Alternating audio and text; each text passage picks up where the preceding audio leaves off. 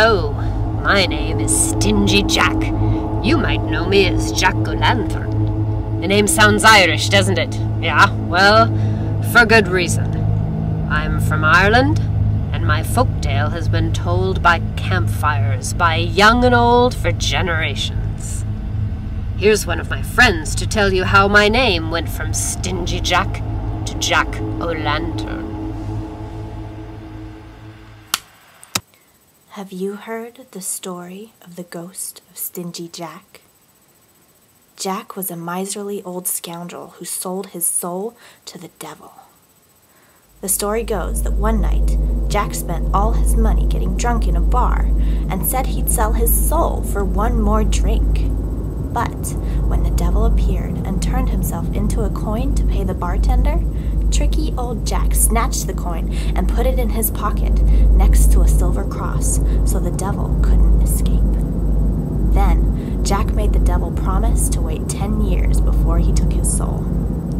So Jack just went right on being stingy and getting drunk for 10 more years, and when the devil finally came back to claim Jack's soul, Jack tricked him again. When the devil climbed into a tree to fetch an apple, Jack placed crosses all around the trunk so the devil could not get down again. Jack made the devil promise never to take his soul, and then Jack let the devil come down from the tree. I hate being stuck in trees. So, when Stingy Jack finally died, he got to the pearly gates, but heaven would not let him in. So he went down to hell, but the devil had made a promise and wouldn't let him in either. The devil gave Jack a burning coal from the fires of hell and sent him back to earth. Jack placed the hellfire ember inside a carved-out turnip, and now he is doomed to wander the earth endlessly with his turnip lantern. And sometimes you might see an eerie light floating out in the forest or out over the marshes, and that is the ghost of Stingy Jack. And if you follow him, you will also be doomed to wander the cold night forever. Thank you, my dear. So now here's a question for you. Look at these kids. What are they doing?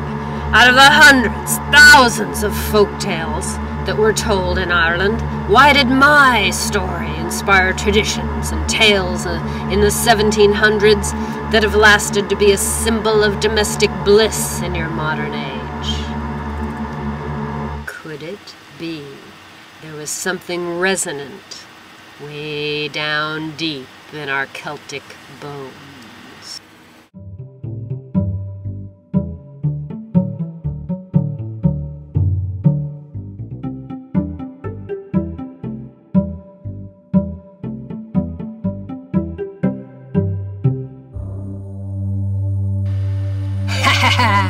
Different atmosphere on this doorstep, eh?